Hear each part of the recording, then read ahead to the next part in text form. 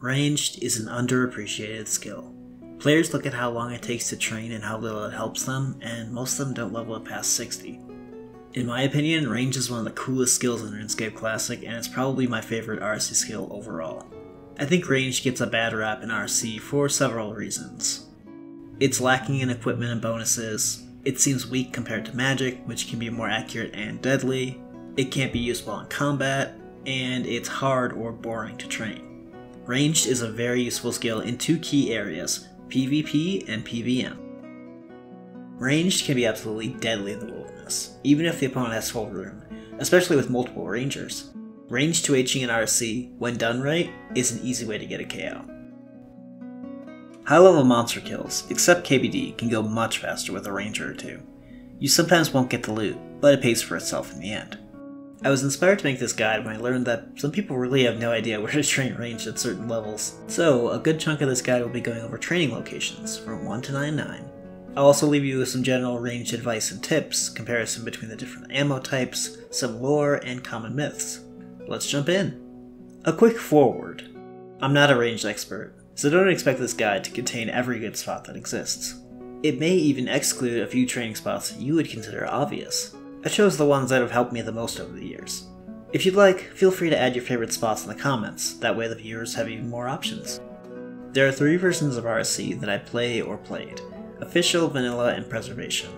Ranged accuracy and functionality, as well as NPC defense, varies between all 3, so some spots may not work as good on some servers as they do on others. Most of these spots I used in Official, and because neither Vanilla nor Preservation have Ranged 100%, I can't guarantee that all of these spots will work. Training spots. There are tons of great training spots in both free-to-play and pay-to-play lands. I'll define a few level brackets, and for each bracket I'll give you what I think is the best spot for experience per hour, the best spot for making money, and other good runner-up spots. A change of scenery is very useful when training Ranged, as with many other RSC skills, so be sure to switch up your training spot often. 1 to 25. Best experience is Gnome Troops. The Gnome Troop is a level 3 NPC that can be found on the Khazard battlefield. There are tons of them. I like to go on the west side of the sack and range the ones to the north and east. If you're trying to not get melee XP, do be careful to only attack gnomes you can currently safe spot. Second best experience, Chickens. Chickens are a great training spot for low levels, especially if you need feathers, though I don't recommend them after level 25. At that point, the experience just slows down too much compared to the other options. I recommend the Champions Guild. It's generally where I get 1 to 20 range on every account I make.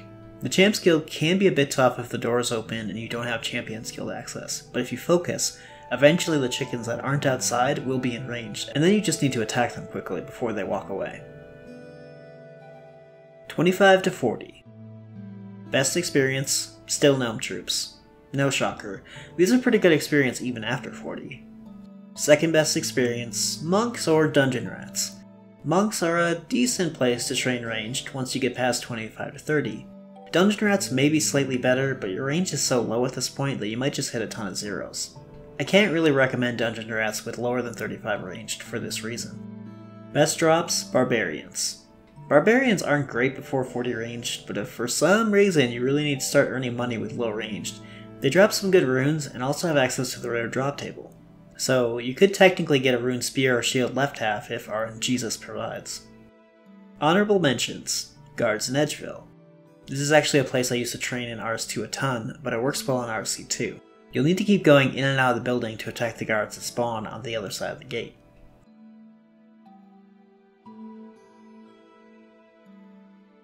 $40 to $60. Now we start to get to the cream of the crop for range training. Best experience, Dungeon Rats. This is absolutely where you should train range, starting at 40. Gnome Troops at this point are so good, but they require too much clicking in my opinion. You can jam out ranged all the way to 60 here, or switch spots to one of the other options I'll discuss in a bit. You can sometimes range goblins here too to get bronze spear drops if you're into that. Keep in mind, you realistically won't be able to ever pick up your arrows here. Well, you could, but it would cut into your range XP per hour significantly. Second best experience, Pirates. Okay, here's an extremely underrated and perhaps even unknown range training spot. You'll need an alt for this. Ideally, create an account with 30 plus defense but low attack and strength, and get its thieving level to 39. Now, take your account training Ranged and the defense alt to Pirate's Hideout in Members Wilderness. Put your alt one tile east of the most eastern treasure chest, like shown on screen. On your Ranged account, stand outside the building right outside the window, but on the same horizontal tile set as your alt. Range away. This place is not only good for experience, but for the drops too. You have a decent chance of hitting the rare drop table as well, so who knows, maybe you'll get a shield left half or Rune Spear. You do have PKers to worry about, well, kinda, so I usually take a small stack of bronze arrows. You can even trade with your alt through the window. Good luck getting the alt free for 10 seconds though. Third best experience, Dark Wizards. Specifically, head to the ones in the wilderness, that way I can PK you there. These are potentially better experience than pirates from 40 to 50 ranged. They have great rune drops, and you can safe spot them from behind this tree trunk. Best drops, Hobgoblins. The Hobgoblins on the peninsula west of the Crafting Guild are great experience and great drops. If you don't have telekinetic grab or can't afford to use a bunch of laws, but you want to keep the drops, you'll want to use an alt. Essentially, you want an alt character on the peninsula with medium to high defense, at least 30, but 40 plus is perfect, and ideally low attack and strength. The alt will pick up your drops and tank the Hobgoblins. You can even trade between the accounts if you get close enough. If you favor wealth more than experience, equip a weapon on the alt to kill the Hobgoblins faster. Honorable mentions. If you need a change of scenery, I can recommend these. Barbarians, Monks, Guards in Edgeville, or the Port Sarum Jail, which in my opinion is a classic. 60 to 70. Now we start getting into the higher level NPCs, and we see much higher drop potential. Best experience, Pirates. If you skipped the part of the video where I went through the 40 to 60 bracket, go back to where I mentioned these guys. Anyway, Pirates, as far as I can tell, are very, very fast. At 71 range, I can get 20 to 24,000 per hour. Second best experience, Khazard Troops, Ardoon Dogs, Dungeon Rats, or Ogres. I really am not sure which of these will give you the best experience per hour, but at this bracket, they're all pretty good. I would personally pick Khazard Troops or Ardoon Dogs, as neither have a quest requirement, and at this point, with Dungeon Rats, your range level is so high you might just sit outside the cage waiting for spawns. I've had this experience in RSCP with 71 ranged, and it just feels like a big waste of time. Ogres are also good, but they're much better 70 plus. You need to complete Biohazard to gain access to them. Here's a good tip for Ogres. Have an alt that also has Biohazard completed, enter the cage, and pick up your arrows. The alt can also bury the big bones for prayer XP. Best drops. You want drops? I got you. Head to the wilderness. We'll be fighting demons. For lower levels in this bracket, I recommend lessers, but greaters are also doable. For lessers, head to the entrance of KVD's lair, about level 38 wilderness. If you are low HP or defense, you might want an alt to pick up the drops. Anyway, range the NPCs from outside the fence. At 70 range, I crush these guys. Stay here a while and you'll get a lot of fires and rune beds. For graders, head to the far northeast section of free-to-play wilderness and you'll find two. You can range them from behind the walls and columns. Careful though, they have different walk radiuses, so you aren't safe from both of them in some spots.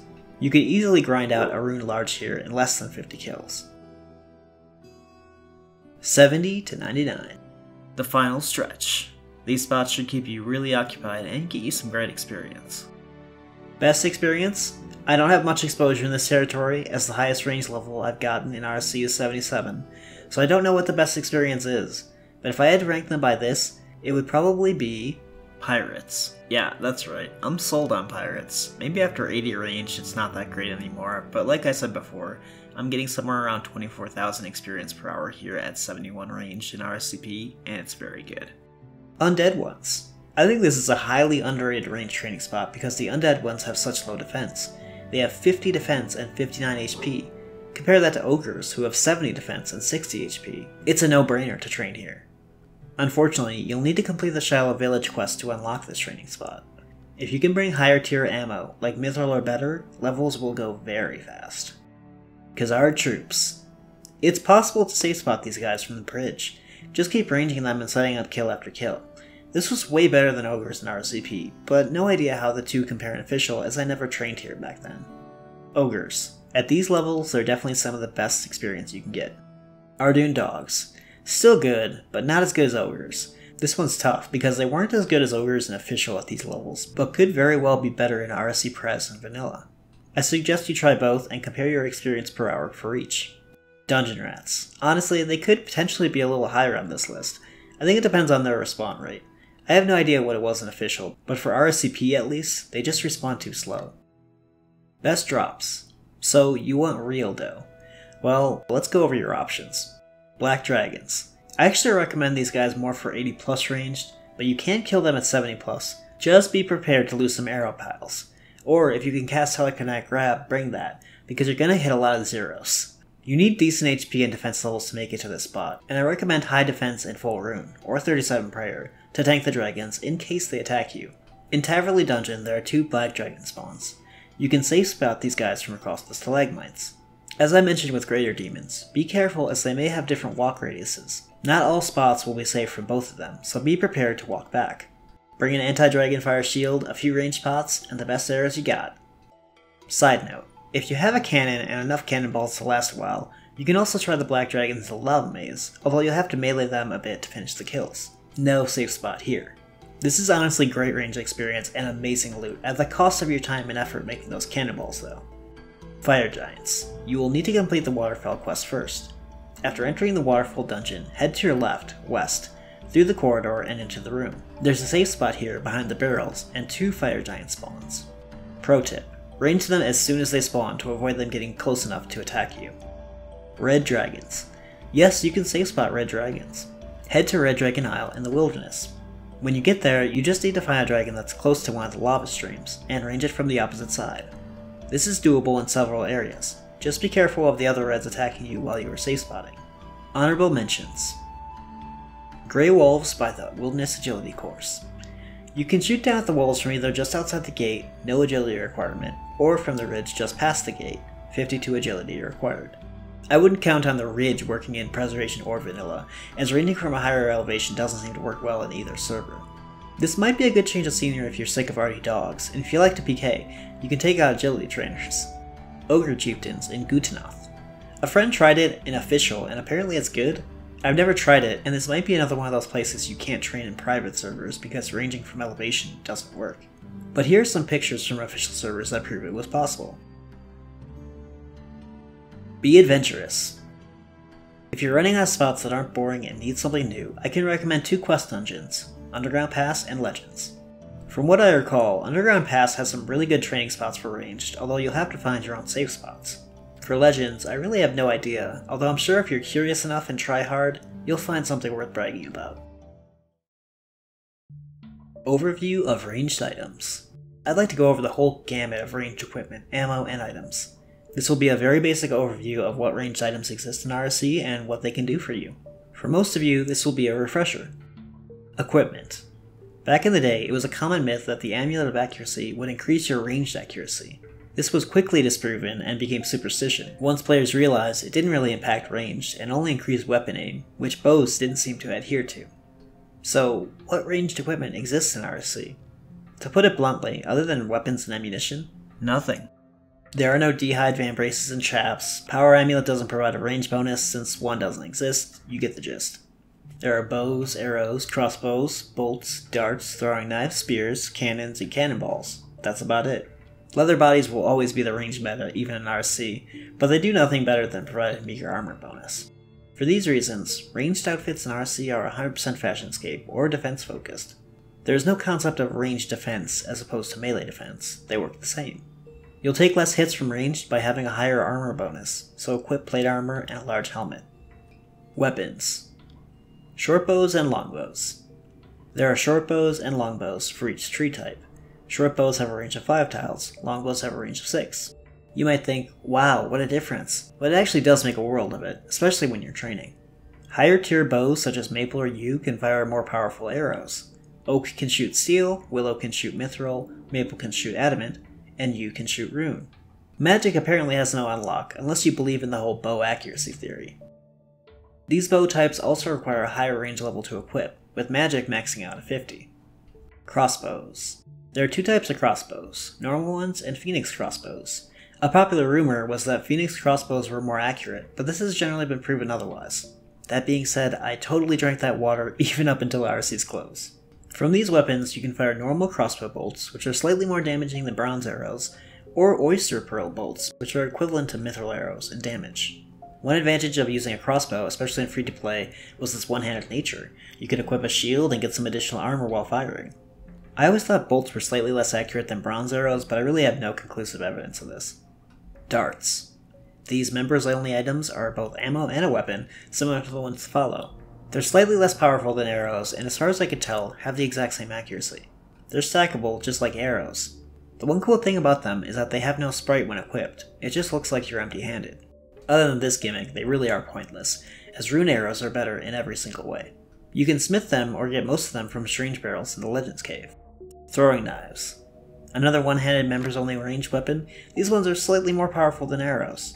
They aren't stackable, so each one takes an inventory slot. You can make them with a smithing skill, or try your hand at getting them as a drop from strange barrels. Spears. Spears are the second most powerful ranged ammunition in the game, but they're also the hardest to obtain. They're also one-handed. Rune spears are 3 times as rare as shield left halves. If you have a rune spear in Preservation or Vanilla, I'm officially jealous. Cannon. This is the most powerful ranged weapon in the game, period. It costs 750k and you need to do the quest first. However, it hits really hard, with the max hit being 35 at 99 ranged. Of course, you need to make cannonballs to use it, which are a pain in the ass to get. Other items. The only ranged items that aren't considered weapons or ammunition are potions. If you can get your hands on a lot of them, I highly recommend using them for training after 50 to 60 ranged. Otherwise, save them for PKing or PVM. Getting arrows. Training range is easy. Getting the supplies needed for your desired ranged level, especially post 50, isn't. How do you get the massive amounts of arrows needed to eventually get to 70, 80, or 90 ranged? Plot twist. You don't have to. There are training spots that use tons of arrows that you won't be getting back. These offer some of the best experience per hour in the game. However, there are also spots that can be just as good, but allow you to pick up your arrows while you train. Realistically, even if you plan to pick up every arrow, you're still going to need at least 50 to 100k of them if you want to get all the way to 99, simply because some of your shots won't drop an arrow, and the number in your stockpile will decrease slowly over time. However, that's a lot better than the approximately 500k to 750k arrows you would need to get to 99 without picking them up. I'm really just guesstimating there, as I've never gotten to 99, but it will probably take hundreds of thousands to get there if you don't pick them up. Anyway, getting to the point of this section, how do you get arrows in RSC? What are the best ways? Well, the easiest way is to buy them from shops. The shop in Catherby is amazing, and in this new age of RSC private servers, where you can have as many alts as you want for free, it might behoove you to make an arrow buying alt. Anyway, you'll want to log on frequently and buy arrows as you play on your accounts. You'll need a lot of money to do this, of course, but assuming that's no object, just keep buying and buying. Other good shops include Lowe's Archery in Varrock and the shop in the Combat Training Camp. Another option is to make the arrows yourself. You'll need to make a lot of bronze bars and smith them into arrowheads, then make a ton of arrow shafts, and yeah, you're gonna need thousands of feathers. My suggestion is to have alts at the 2 feather shops in Port Sarum and Shantai Pass, and just keep logging in to buy them.